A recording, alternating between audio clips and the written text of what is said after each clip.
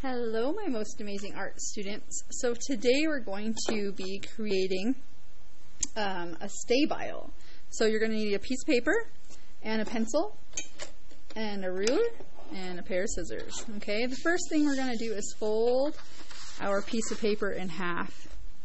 You want to match up the corners. Sometimes this is tricky, but I like to match up my corners, then push down in the middle and then out to the side, and that usually works out pretty well.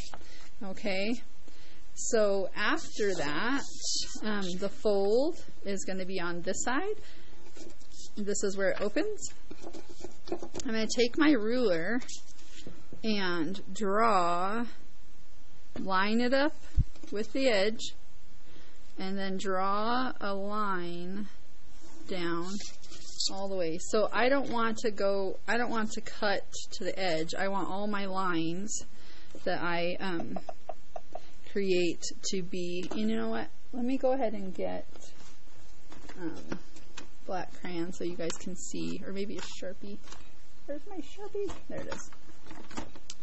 Okay, that way you can see. So I drew a line here, but now what we're going to do is we're going to create different stepped levels to be able to cut on. So we're going to be drawing lines. So from the line you drew with your ruler, you can just start drawing lines all the way down. And we're going to create them all in an arch, leaving enough space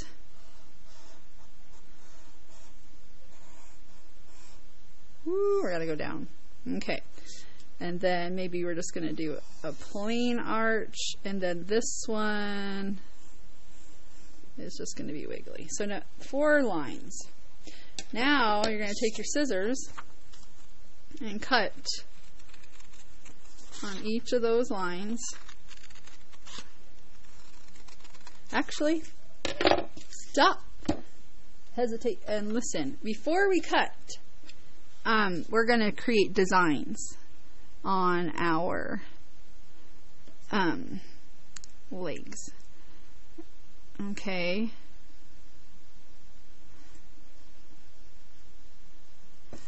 And you guys can color whatever colors you want on there.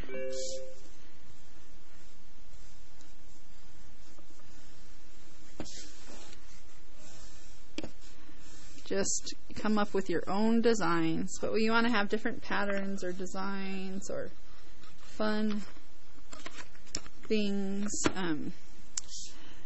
I think I'm going to do nice big circles on this one.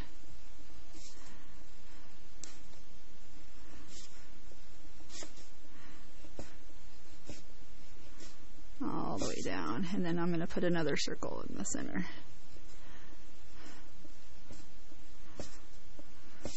There we go.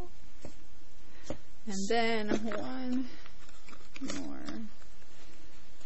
Last but not least, let me just color that one in. So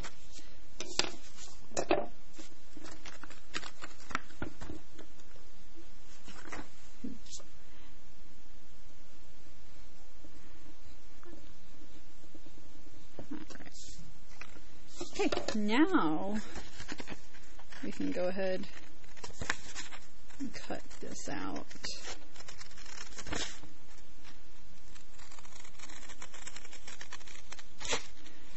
Remember, your thumb always goes on the top part of the scissor.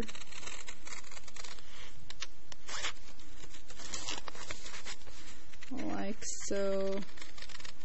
And only on this one and the bottom one are we going to use that ruler line and cut down. And these go off to the side, and here's what we have so far. So we're going to follow this line up, and then over, up, over, up, over, up, over. Next, just this arch line, easy peasy. We're only cutting to that line we drew with the ruler.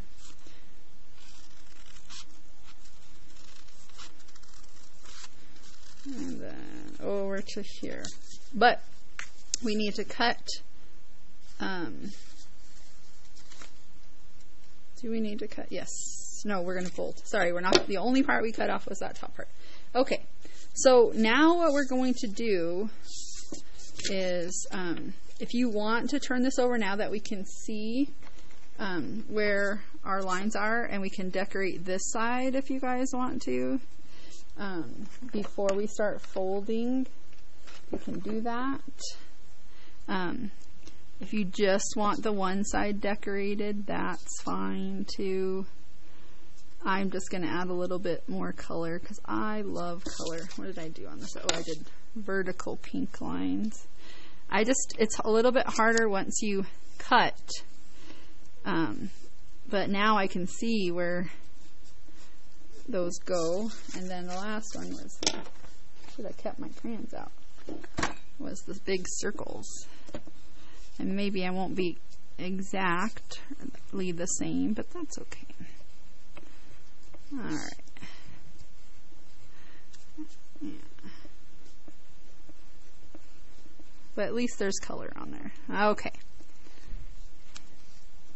And there's that. Okay, so now what we're going to do is we're going to fold this back on that ruler line. Okay? And then this one, we're going to open this up. And then this next one, so this one folded this way, towards that way. This next one's going to fold into the middle fold. Then this one is going to fold out. I'm going to use my fingernail to kind of score that. Okay, and then I'll flip it back and it's going to fold in, this last one. Okay, so now we see I have out, in, out. Let me finish. This one's not folded quite how I want it to be. It doesn't want to fold on that line. There we are. There we are. Okay. So now we're going to do the same thing. We're going to fold opposite. We folded this one out, so we're going to fold this one in. Okay? And then this one's going to get folded out. And then this one's going to get folded into the center crease. And then this one's going to get folded out. So when we go to stand it up, we have all these different angles of legs or things that hold up our stabile.